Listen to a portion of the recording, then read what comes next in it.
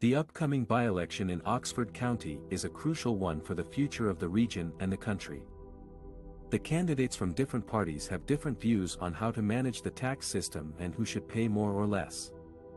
Here is a summary of their tax proposals based on their campaign statements and platforms.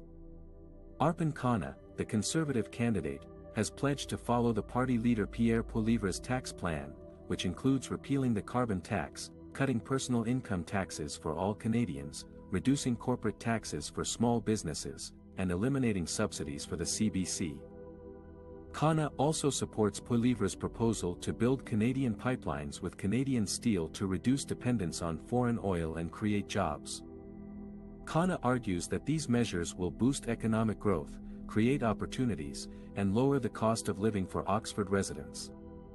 David Hilderley, the Liberal candidate, has endorsed the party leader Justin Trudeau's tax plan, which includes increasing taxes on the wealthy, imposing a minimum tax on large corporations that use loopholes to avoid paying their fair share, and expanding the Canada Child Benefit and the Old Age Security for low- and middle-income families.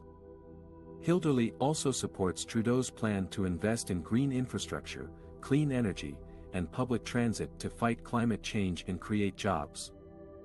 Hilderley argues that these measures will make the tax system more fair, support families and seniors, and protect the environment for future generations.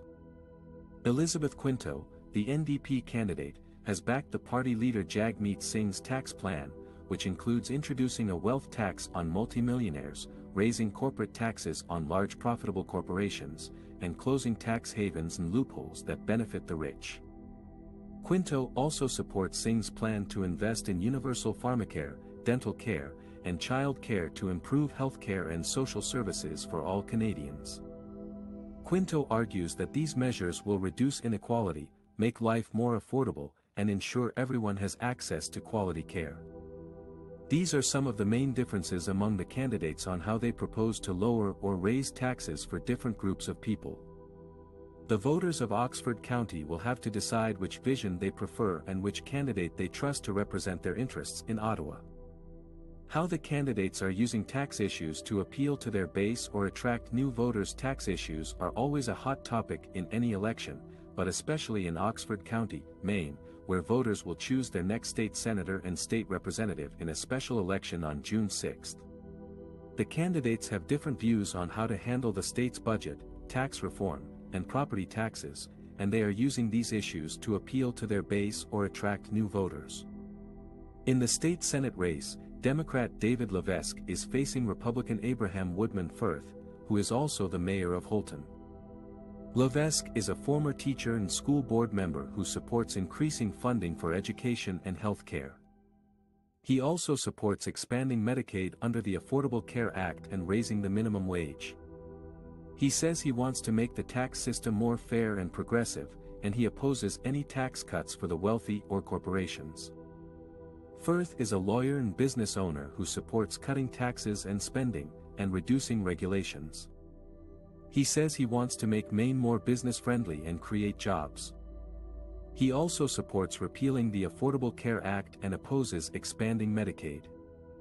He says he wants to lower property taxes by reforming the state school funding formula and reducing state mandates on local governments. In the State House race, Democrat Daniel J.